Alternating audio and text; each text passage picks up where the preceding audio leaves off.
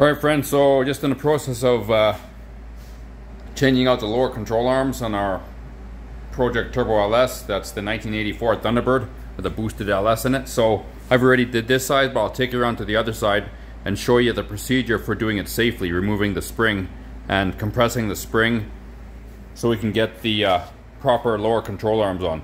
These ones here are the proper ones for this car. I was using Mustang ones before. The problem with them is they move the ball joint 1 inch out, and I didn't like the look of the tire because it was too close to the fender lip. So I'm putting the proper ones in, which are shorter, so it'll move the tire inboard 1 inch, which is good, which is how it should be from the factory.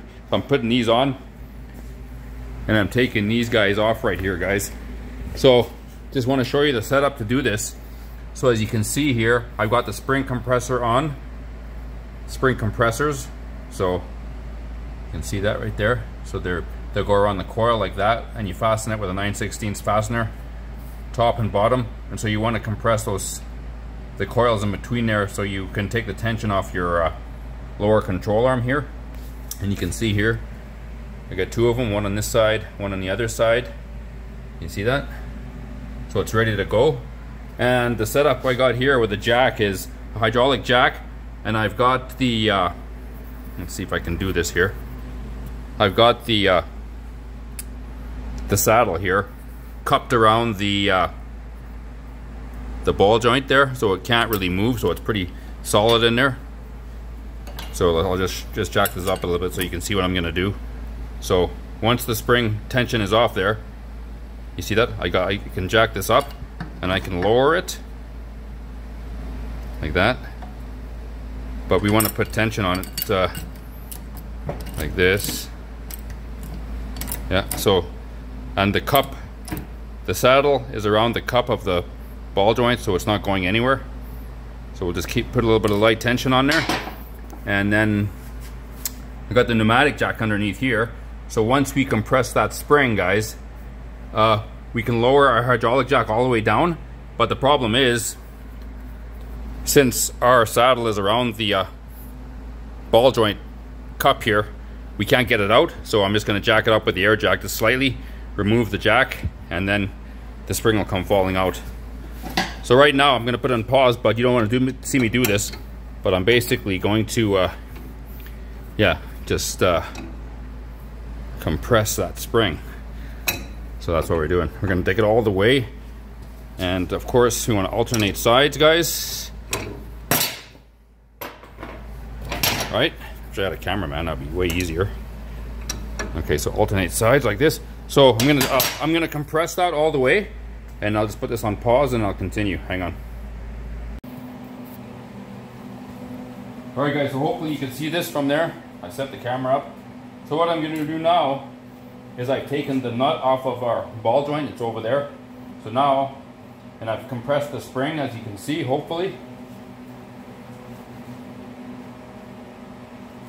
So now what I'm going to do, guys, is I'm going to lower this jack. So we'll see how this goes here.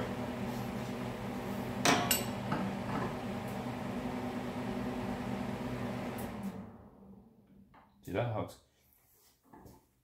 see the ball joint lowering out of the spindle there?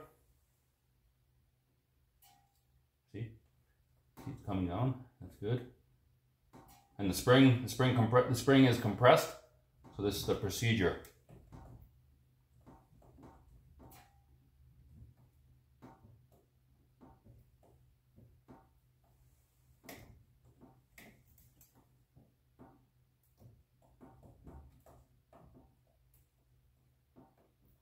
Whoop.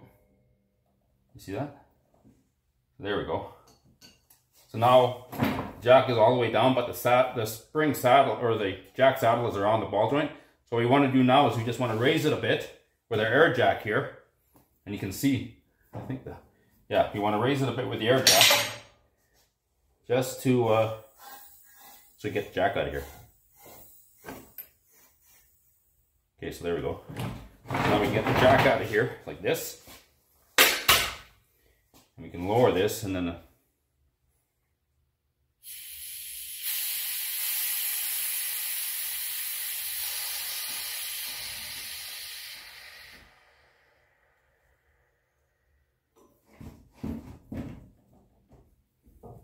See that?